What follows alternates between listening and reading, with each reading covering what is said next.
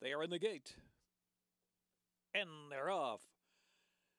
Zephyr Train, Zenkai's got some early speed, and Dutch Blitz in between them now to take the lead.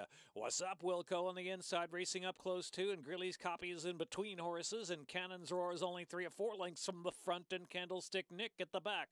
Tight pack, 5 lengths first to last. Dutch Blitz leads the way. Dutch Blitz in front from Zephyr Train by about a length. The outside, Zenkai 3 wide of the turn. What's up, Wilco back 4th of the inside. They're followed far outside now by Candlestick Nick, who's next. In between horses is Greeley's Copy. Cannon's Roared out of the inside. What's up, Wilco suddenly gives way to last position.